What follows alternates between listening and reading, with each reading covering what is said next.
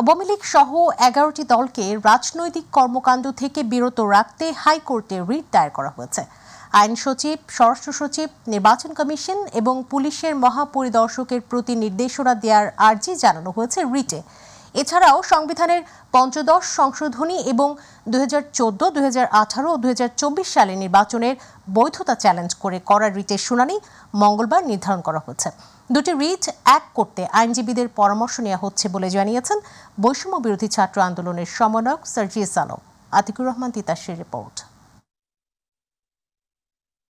বাংলাদেশ আওয়ামী লীগ, জাতীয় পার্টি এরশাদ, জাতীয় সমাজতান্ত্রিক দল, বিকল্পধারা Bangladesh, তরিকট federation, communist party of Bangladesh সহ 11টি দলকে কোনো রাজনৈতিক কর্মকাণ্ড চালানোর অনুমতি না দিতে অন্তর্বর্তীকালীন নির্দেশনা চেয়ে রিট হয়েছে।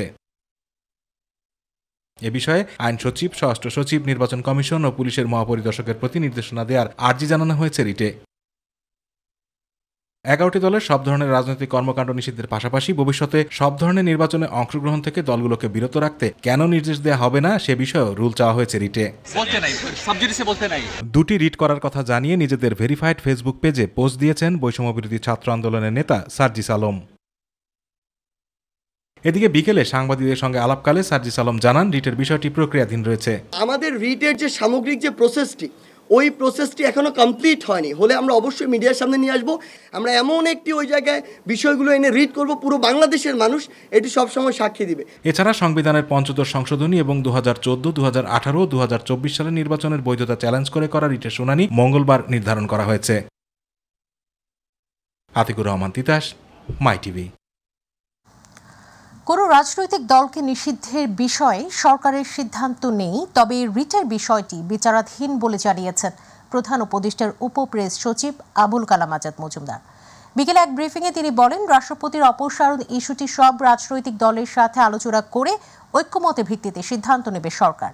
যথাসময়ে শেখ হাসিনাকে দেশে ফিরিয়ে আনা হবে বলেও জানিয়েছেন উপপ্রেস সচিব। S M তানবীরের report.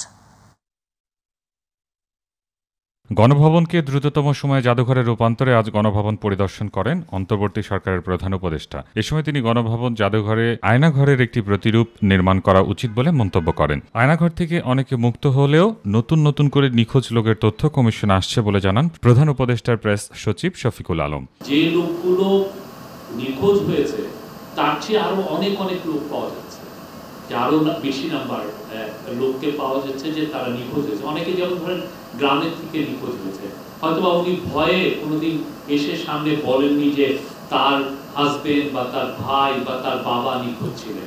আয়নাঘরের সাথে জড়িত কোনো বাহিনীকে বিচারের আওতায় আনা হবে কিনা এ বিষয়ে ডেপুটি প্রেস সেক্রেটারি কমিশনের রিপোর্ট অনুযায়ী ব্যবস্থা নেওয়ার কথা বলেন। এখানে কোনো আলাদা করে কোনো বাহিনীকে বিশেষভাবে চিহ্নিত করা হয়নি এখনো, বা কোনো বিশেষ বাহিনীকেও এটার জন্য এককভাবে দায়ী করা হয়নি। এটার জন্য যারা দায়ী ব্যক্তিগতভাবে বা যদি সামষ্টিকভাবেও কেউ দায়ী থাকে তাহলে তাদের প্রত্যেককেই বিচারের আওতায় আনা হবে। এটা বর্তমান সরকার অনেক আগেই জানিয়েছে, এই অঙ্গীকার তাদের আছেন এবং সেই আঙ্গিকেই এই বিষয়ে ব্যবস্থা নেওয়া হচ্ছে। রাষ্ট্রপতির পদত্যাগ এবং নতুন করে রাজনৈতিক দলকে নিষিদ্ধের ব্যাপারে নতুন করে কোনো সিদ্ধান্ত হয়নি বলেও জানান তিনি।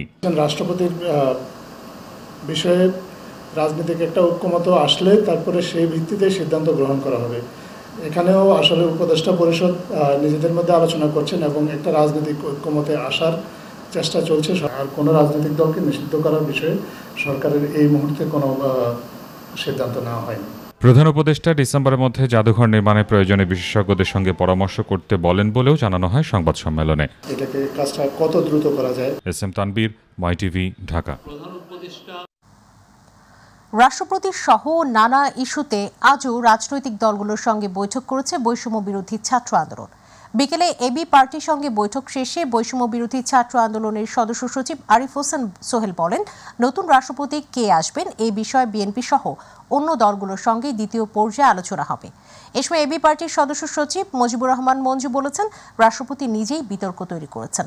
এস এম আরিফের রিপোর্ট। রাজধানীর বিজয়নগরে এবি পার্টির কার্যালয়ে দলের সদস্য সচিব মুজিবুর রহমান মঞ্জুর সাথে রাষ্ট্রপতি সহ নানা ইস্যু নিয়ে বৈঠকে বসেন বৈষম্যবিরোধী ছাত্র আন্দোলনের সমন্বয়করা। ঘণ্টাব্যাপী বৈঠক শেষে সাংবাদিকদের সাথে কথা বলেন মুজিবুর রহমান মঞ্জু। তার একটি বক্তব্য যেটা তার পূর্ববর্তী বক্তব্যের সাথে সম্পূর্ণ সাংঘর্ষিক, এরকম একটা বক্তব্য দিয়ে তিনি একটা বিতর্ক তৈরি করেছেন। আমরা মনে করি এই রাষ্ট্রপতির আর রাষ্ট্রপতি থাকার কোনো ধরনের যৌক্তিকতা বৈধতা কিছুই নাই। বরং এই রাষ্ট্রপতিকে যদি আমরা বিদায় না করি বা তিনি যদি পদত্যাগ না করেন, এটা আমাদের জাতীয় জীবনের মহাসংকট। এ পর্যন্ত কোনো রাজনৈতিক দল রাষ্ট্রপতি বৈধ বা সঠিক কাজ করেছেন এমনটি বলেনি জানিয়ে মঞ্জু বলেন, তার দল প্রোক্লেমেশন অব সেকেন্ড রিপাবলিকের কথা বলেছে। আমরা একটা প্রোক্লেমেশন ডিক্লেয়ার করব, সেখানের মধ্যে সংবিধানের সাথে যাতে কোনো সাংঘর্ষিক কোনো বিষয় আসলে প্রোক্লেমেশন সেখানে রিভিল করবে, আর সাধারণত সাংবিধানিক পদ্ধতিতে যদি আমাদের কোনো অসুবিধা না থাকে সেটাই আমরা মেনে চলব। এই ধরনের একটা আপোষ ফর্মুলা দিয়েই আমি মনে করি আমাদের এই সংকট সমাধান সম্ভব। এদিকে বৈঠক শেষে বৈষম্যবিরোধী ছাত্র আন্দোলনের সদস্য সচিব আরিফ সোহেল বলেন, রাষ্ট্রপতির অপসারণ প্রশ্নে প্রথম পর্বের আলাপ প্রায় শেষ। প্রথম পর্বের আলাপ প্রায় সমাপ্তির পথে চলে এসেছি এবং বিএনপি সহ অন্যান্য দলের সাথে কিন্তু আমরা একেবারে নীতিগতভাবে একমত যে শাহাবুদ্দিন চুপ্পু তিনি প্রেসিডেন্ট থাকার মতো যোগ্যতা কিন্তু তার নাই এখন আর, অর্থাৎ তাকে অপসারণ করাটাই কিন্তু যৌক্তিক পরিণতি। এক্ষেত্রে অপসারণ কিভাবে করা হবে, কখন করা হবে, অপসারণ করা হলে নতুন কোনো রাষ্ট্রপতি আসলে তিনি কিভাবে আসবেন, কে হবেন ইত্যাদি যে প্রক্রিয়াগত আলাপ, সেই আলাপ আমাদের করতে হবে এবং সেটা হচ্ছে দ্বিতীয় ফেজ বা পরবর্তী পর্বের আলাপ। এস.এম. আরিফ, মাইটিভি, ঢাকা।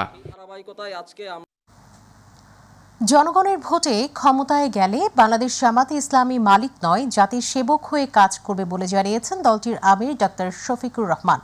দুপুরে লগি বৈঠার নৈরাজ্যের প্রতিবাদে আয়োজিত সমাবেশে তিনি আশাবাদ ব্যক্ত করেন। গণহত্যার দায়ে আওয়ামী লীগের রাজনীতি করার অধিকার নেই বলেও মন্তব্য করেন ডক্টর শফিকুর রহমান। ইউসুফ আলীর রিপোর্ট।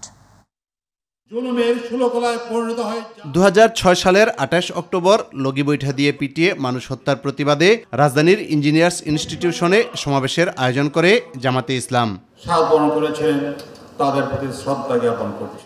দলটির আমির ডক্টর শফিকুর রহমান বলেন, আওয়ামী লীগ ক্ষমতার অপব্যবহার করায় দেশ ছেড়ে পালাতে হয়েছে, তাই এ থেকে সবাইকে শিক্ষা নিতে হবে।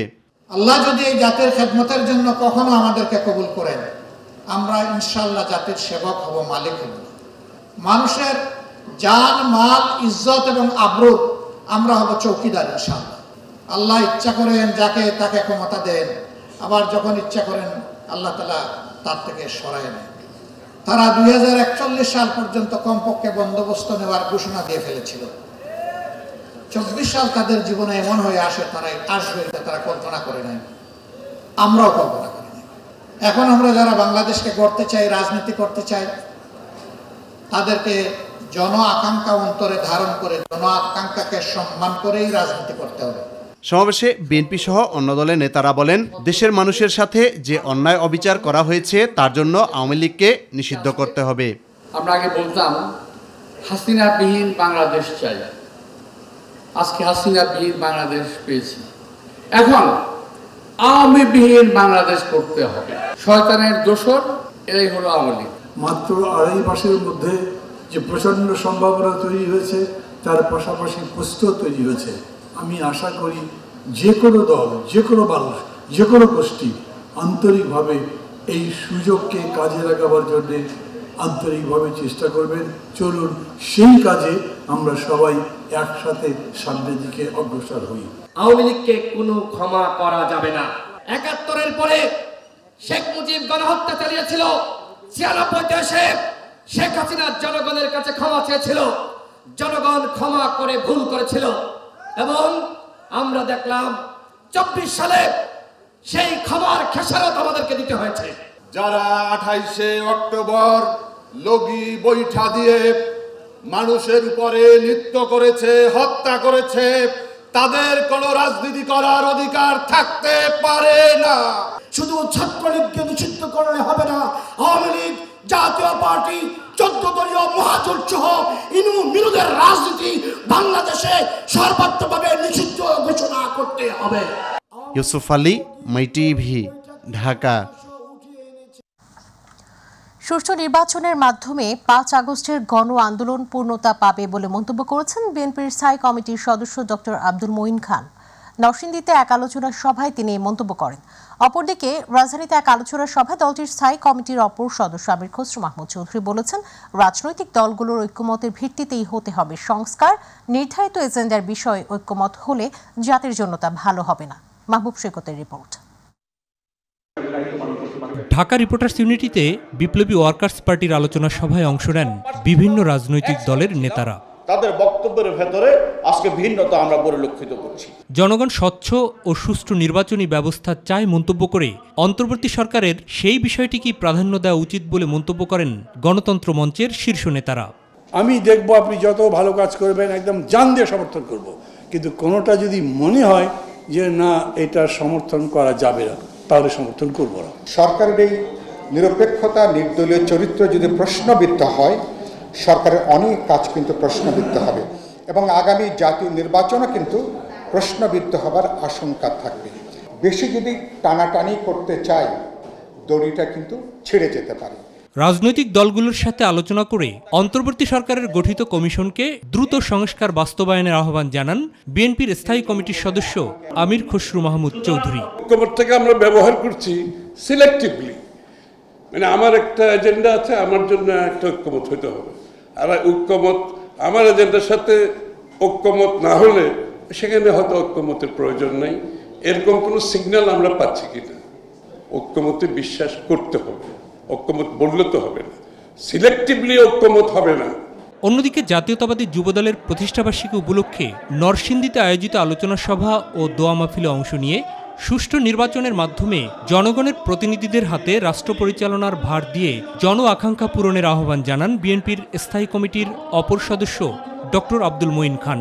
আমরা রাজপথে ছিলাম, আমরা রাজপথে আছি এবং আমরা রাজপথে থাকব। এদিকে রাজধানীর আজিমপুরে ডেঙ্গু প্রতিরোধে সচেতনতামূলক লিফলেট বিতরণ ও গণসংযোগ কর্মসূচিতে অংশ নিয়ে ফ্যাসিবাদের দোসরদের বিচার ত্বরান্বিত করার আহ্বান জানান বিএনপির সিনিয়র যুগ্ম মহাসচিব রিজবি আহমেদ। মাহবুব সৈকত, মাইটিভি, ঢাকা। চট্টগ্রাম মেডিকেল কলেজের ৭৫ শিক্ষার্থীকে বিভিন্ন মেয়াদে বহিষ্কার করা হয়েছে। সর্বোচ্চ ২ বছর আর সর্বনিম্ন ৬ মাসের বহিষ্কার আদেশ দেওয়া হয়েছে। বহিষ্কার হওয়া প্রায় সবাই ছাত্রলীগের রাজনীতির সঙ্গে জড়িত ছিলেন। তালিকায় আছেন এমবিবিএস ও ইন্টার্ন শেষ করা চিকিৎসকও। কলেজ ক্যাম্পাস ও ছাত্রাবাসে ছাত্র রাজনীতি নিষিদ্ধ থাকার পরও ছাত্র রাজনীতির নাম ভাঙিয়ে একক কর্তৃত্ব, গোষ্ঠীগত আধিপত্য এবং ব্যক্তিগত হিরোইজম প্রদর্শন, ছাত্রাবাসে অবৈধ অনুপ্রবেশ, অবৈধভাবে রুম দখল, অঙ্গীকার ভঙ্গ সহ কলেজের শিক্ষার পরিবেশ নষ্ট, মারধর ও সন্ত্রাসী কর্মকাণ্ডে যুক্ত থাকায় তাদের বহিষ্কার করা হয়েছে বলে জানিয়েছে কলেজ কর্তৃপক্ষ। চট্টগ্রাম মেডিকেল কলেজের একাডেমিক কাউন্সিলের সভায় বহিষ্কারের এই সিদ্ধান্ত নেওয়া হয়। বিএনপি নেতাদের সঙ্গে বৈঠক করেছেন ঢাকায় নিযুক্ত নেপালের রাষ্ট্রদূত ঘনশ্যাম ভান্ডারী। সকালে রাজধানী গুলশানে বিএনপি চেয়ারপারসনের কার্যালয়ে এই বৈঠক অনুষ্ঠিত হয়। বৈঠক শেষে বিএনপির স্থায়ী কমিটির সদস্য আমির খসরু মাহমুদ চৌধুরী বলেন, নেপালের সঙ্গে বাংলাদেশের বহুদিনের সম্পর্ক, নানা ধরনের সহযোগিতা ছিল, কিন্তু যে সম্ভাবনা ছিল তা পরিপূর্ণভাবে কাজে লাগানো সম্ভব হয়নি। নেপাল থেকে হাইড্রো ইলেকট্রনিক বিদ্যুৎ আনার বিষয়ে আলোচনা হয়েছে জানিয়ে তিনি বলেন, নেপালের হাইড্রো ইলেকট্রিক পাওয়ারের বিশাল সম্ভাবনা কাজে লাগিয়ে বাংলাদেশ লাভবান হতে পারে।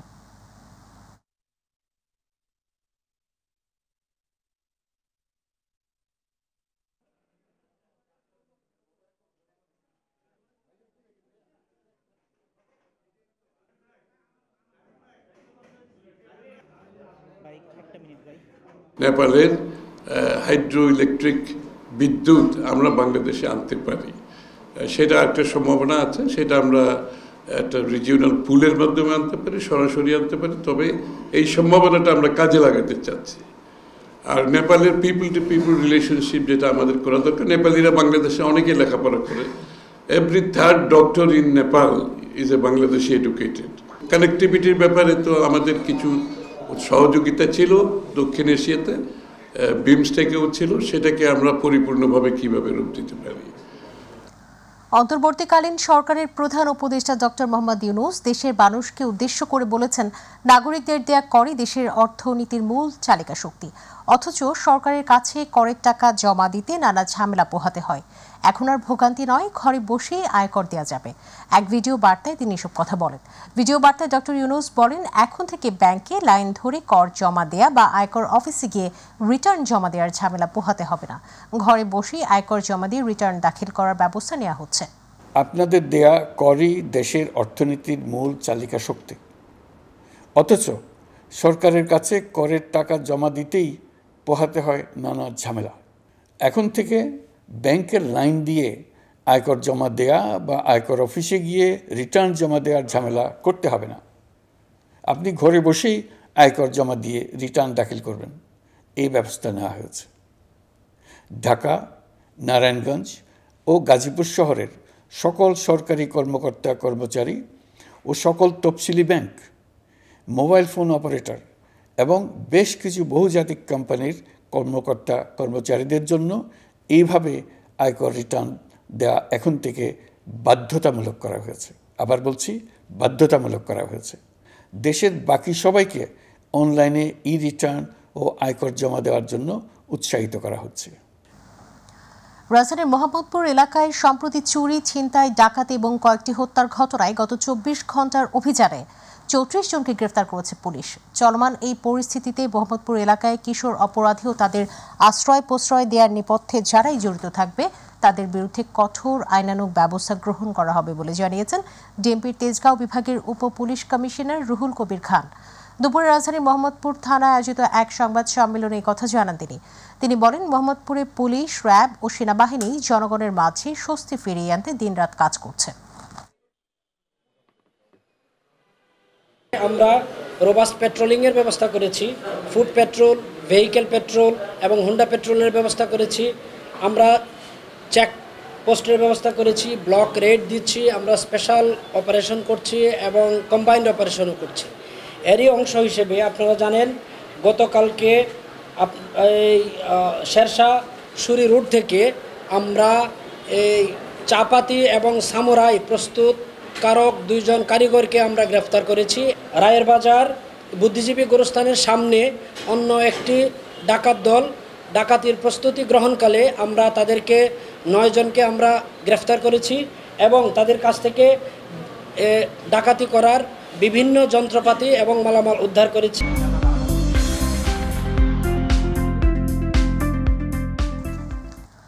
মালয়েশিয়া জাতীয়তাবাদী যুব দলের 46তম প্রতিষ্ঠা বার্ষিকী উপলক্ষে রোববার কুয়ালালামপুরের হোটেল ইন্টারকন্টিনেন্টালে দোয়া ও আলোচনা সভা অনুষ্ঠিত হয়েছে।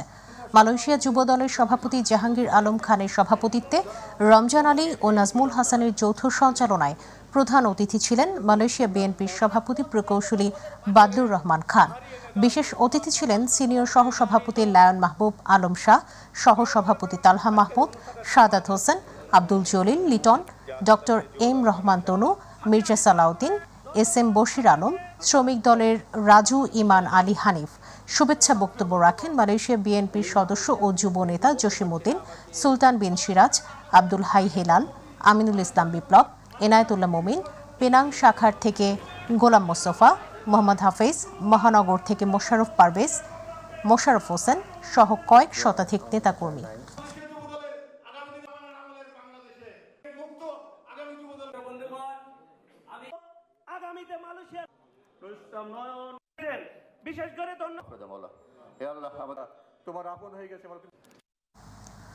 কুয়েত সরকারের পক্ষ থেকে কুয়েতে অবস্থানরত জনগণের সার্বিক নিরাপত্তা বিবেচনা করে পরিবর্তন এবং পরিবর্ধন করা হচ্ছে বিভিন্ন আইন। এসব আইন সম্পর্কে প্রবাসী বাংলাদেশিদের সচেতন করতে প্রবাসী বাংলাদেশি সংবাদকর্মীদের করণীয় সম্পর্কে মতবিনিময় সভা করে Bangladesh press club Kuwait. Kuwait প্রতিনিধি আলামিন রানা জানিয়েছেন, গতকাল আব্বাসিয়ায় একটি হোটেলে প্রেস ক্লাবের সভাপতি মঈনুদ্দিন সরকার সুমনের সভাপতিত্বে এবং সাধারণ সম্পাদক জুবেদের সঞ্চালনায় সাংবাদিক ইউনিয়নের সভাপতি নাসির উদ্দিন খোকন, প্রেস ক্লাবের সহ সভাপতি আলামিন রানা, মোহাম্মদ জালাল উদ্দিন, জাহাঙ্গীর খান পলাশ, হেফজু মিয়া, সাদেক রিপন সহ প্রেস ক্লাব ও সাংবাদিক ইউনিয়নের নেতৃবৃন্দ উপস্থিত ছিলেন। এ সময় কুয়েতে বিভিন্ন মামলার পলাতক আসামি, ট্রাফিক ও আবাসিক আইন লঙ্ঘনকারীদের আটক করতে কুয়েতের আইনশৃঙ্খলা বাহিনী প্রতিনিয়ত দেশটির বিভিন্ন স্থানে তল্লাশি চালাচ্ছে।